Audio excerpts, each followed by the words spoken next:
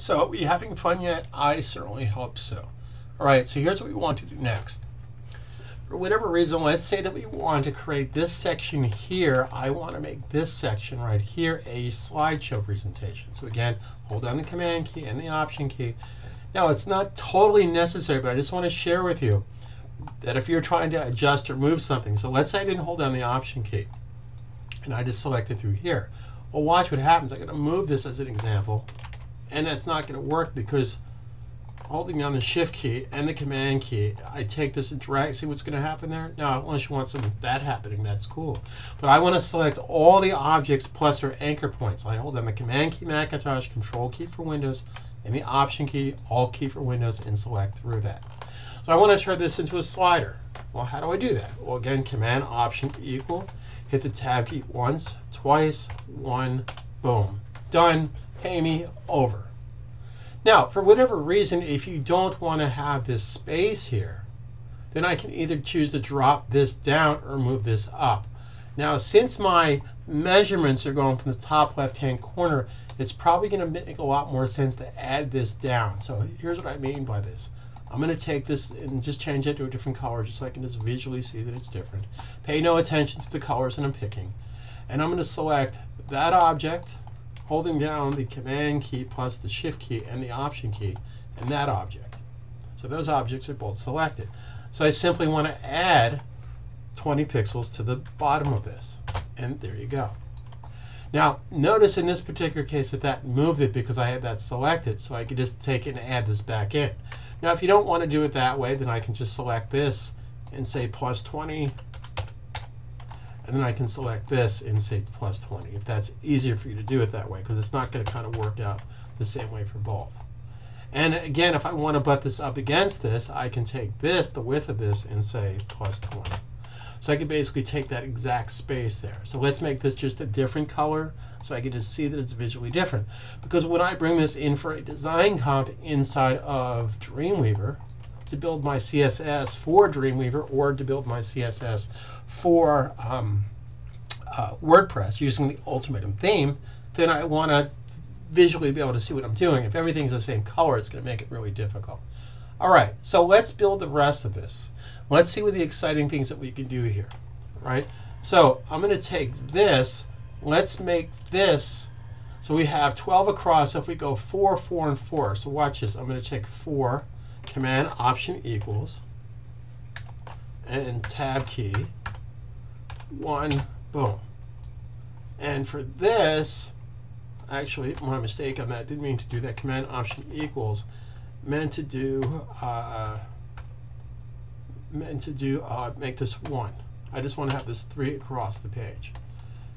And I do the same thing here. Command Option drag, Command Option equals, I type 1, hit the Tab key again, 1, boom. Now, if it's simpler for you to do this at this point, then just take this and drag this to the right, and as I drag it to the right, hold down the Option key and all that stuff. You can do that as well. So what I mean by that is if you know that you got that section in there, I'm just going to delete this as an example. I'm just going to delete that. So I can actually take this and watch what I can do. I can actually take this and transform this, the width of itself plus 20. So what is the width of itself? Well, the width of itself is right here. Okay, so I can take that number and copy because I'm a lazy guy. Anything about the object is under the Object menu. Object transform, transform, move. So I want to move this horizontally, paste, plus 20. Vertically, I don't want to move it, 0. And I want to make a copy. So there's 2, in Command D, there's 3. How cool is that? Let me do this again. Again, I know that I have that space to work with, so I could have, let me undo this for a second. I could have done what we were doing, okay? But you already know what the space is, and you know it's going to fit with 20 pixels. So if I was to delete this, let's go back, let's go forward again. Actually, I screwed that one up. So let me just select this, and let's do this again. So in order to affect, I need to select. Okay, you with me on that? Good. All right, now here's the width of it right there. It didn't matter what the width is. I know that that's going to fit plus 20 pixels, so I copy that. Anything about the object is under the Object menu. object transform move. I want to move this horizontally. Paste plus 20 pixels. Vertically, I don't want to move it, so I need to put in 0. Okay? Then I want to make a copy of this. And if you click the preview, it will actually show you what it's doing. And if I copy, there you go. So what I've done here is I have transformed the object. You with me? Transform the object. Anything about the object is under the object menu. Anything that falls under these categories, move, rotate, reflect, scale, shear, plus duplicating, which is holding down the Option key, is a form of transformation. So I can repeat the transformation simply by hitting Command D. Okay, so really cool stuff here. So I can select this and hit Command D, and select it and hit Command D. In fact, I can move this all the way over to here by holding down the Option key. I'm going to drag that right to the outside edge there. So I'm going to drag this down, hold down the Option key to make a clone copy. I'm just going to drag that right to there just to demonstrate that. Now this is in the back. Object arrange, bring to front, Command Shift right bracket. So if I was to put this exactly on the X position, the X position needs to be set to 0. So right now it's exactly in the X position. Okay. So watch this. I can take the same object in Command D. I can take the same object, take the width of the object, whatever the object is, and just move it across the page, holding down the Command key and the Option key. And I can put that right there and just hit Command D, Command D, Command D. Now let's say as an example that you want to fit this exactly across the page. So let's just pick a wacky width here. Let's just take this. I'm going to go to my transformation tool. I'm just going to hit the Move tool, and I'm just going to make this a little bit bigger. Okay, right to there. Now, obviously, 3 of these are not going to fit across. Okay, but here's what I can do. I can hold down the Option key, move this to the right, and as I move this to the right, I don't have to hold down the Command key because I'm in the Move tool. Hold down the Option key and the Shift key. Okay, and Command D.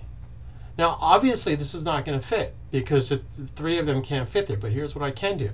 I select them in order to affect them.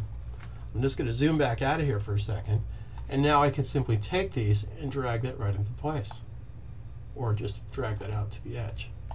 So either way you slice or dice this, Illustrator has some really cool techniques and tools you can use to get your outcome. Now, I was just kind of showing off there a little bit, so we really don't want that there, but I'm just sharing with you that you can fit anything by using that same technique. Now, I've decided that what I'd like to do is I'm going to have maybe a newsletter blurb or something on this box and a newsletter blurb on this box, but what I would like to do on this box is maybe some little teaser paragraphs. So let's go back to Command Option equal symbol, and let's break this up into actually Command Option equal. Let's break this up into 3 rows. Again, 20 pixels in between, and just like that, I'm all set. Make a change, save a change. So this is how incredibly easy it is to get your layout and to get things fit proportionally. Now, if in fact you wanted to use the golden ratio on this, here's a simple way we could do this. So we could have taken this design here. In fact, let's hit the Shift tab for a second. So we could have taken this, what we talked about before. I'm just going to move this down here for a second just to share with you a little technique here, holding down the Option key and the Shift key.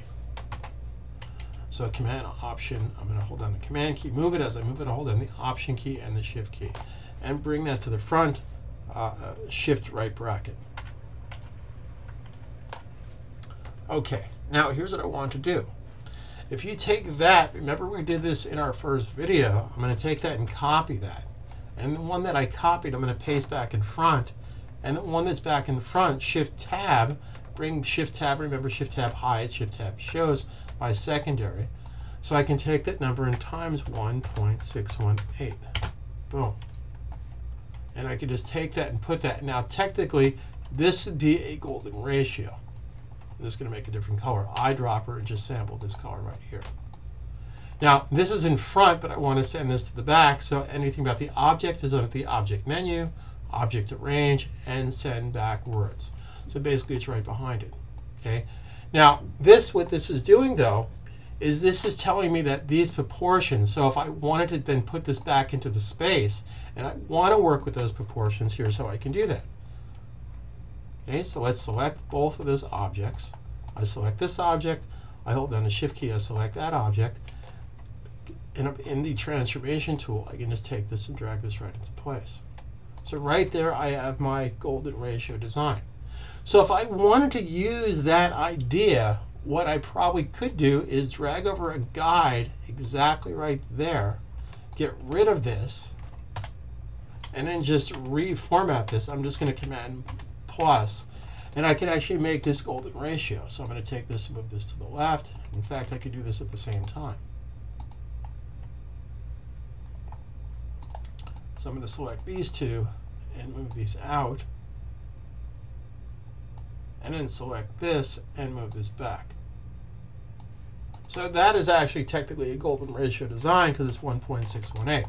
So that's what I mean by that, is that's just going to be more eye appealing. It's more conducive to a person visually looking at something. Incidentally, Command 0 fits in window, Command minus zooms back out. Make a change, save a change. Now, how does this help us if we're going to take these pixel widths as an example? This is a pixel width of 597. This is a pixel width of 363. Obviously, this has a pixel width of 960 because it's full width, etc., etc., etc. Well, how does that help us with responsive design? Well, next video, I'm going to share with you a very powerful technique of taking your pixel-based artwork, layout, comp, and converting it into percentages. So stay tuned.